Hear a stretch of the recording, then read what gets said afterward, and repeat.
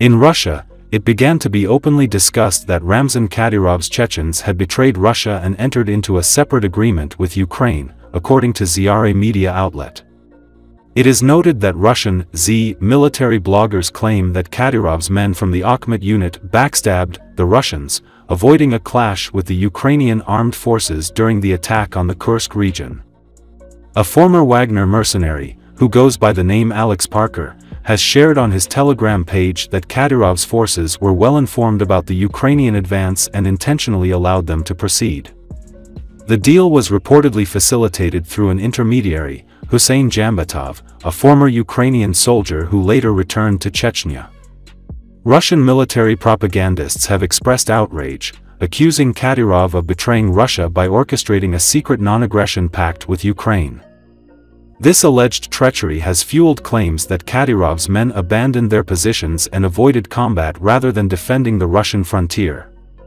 Recent Russian media reports have further criticized Kadyrov's units for reportedly fleeing from the border and failing to engage in the ongoing conflict, abandoning their strategic posts.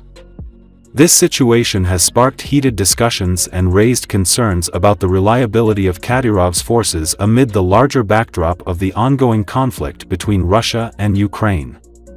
Kadyrov's men understood the balance of forces and did not want to lose their fighters by simply allowing the Ukrainian armed forces to enter Russian territory.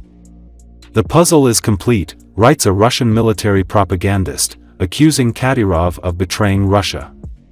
Recall, Ukraine's operation in Kursk Oblast has allowed it to seize temporarily the battlefield initiative in part of the front line and contest Russia's theater-wide initiative.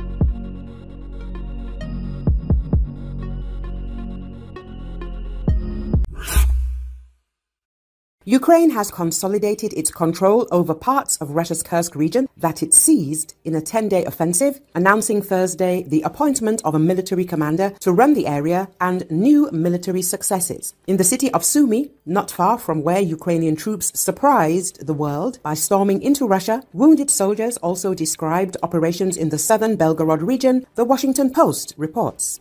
It is noted that this suggests an even larger scale of the offensive, which changes the perception abroad that Ukraine has found itself on the losing side of the conflict. In contrast to the relatively easy time Ukrainian troops had in Kursk, including news of another 100 Russian soldiers being captured, the fighting in the Belgorod region was fierce. 3 soldiers, including a commander, described how they were sent to Russia after months of deployment along the border.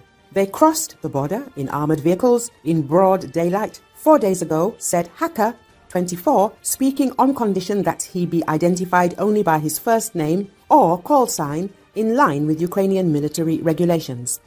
As they prepared to cross the border at Kolotilovka, the same place where prisoners had been exchanged earlier, he recalled thinking to himself that this was a crazy move. In contrast to the rapid advance through Kursk, the troops in the Belgorod region appeared to be prepared for their arrival. The area was fortified with dragon's teeth anti-tank obstacles and heavily mined, and the troops almost immediately came under intense attack from artillery, drones and airstrikes. The Ukrainians advanced about 10 kilometers, the soldiers said, capturing abandoned Russian positions, but the fighting remained intense. Our entire group was wounded the day we arrived, Hacker said. He was afraid that he might be killed in Russia because we didn't know their territory. We were working blind, he added. Russia has not acknowledged the ground fighting in the Belgorod region, but the governor there declared a state of emergency earlier this week. The shelling was so intense that survivors were forced to take refuge in Russian trenches for several days until armored vehicles arrived on Thursday morning to evacuate them for medical care. Among the 6 evacuees was Commander Sergei, 48, whose right leg had been severely injured by a drone more than a day earlier. He underwent surgery immediately upon arrival in Ukraine. We were being shot at by everyone, he said.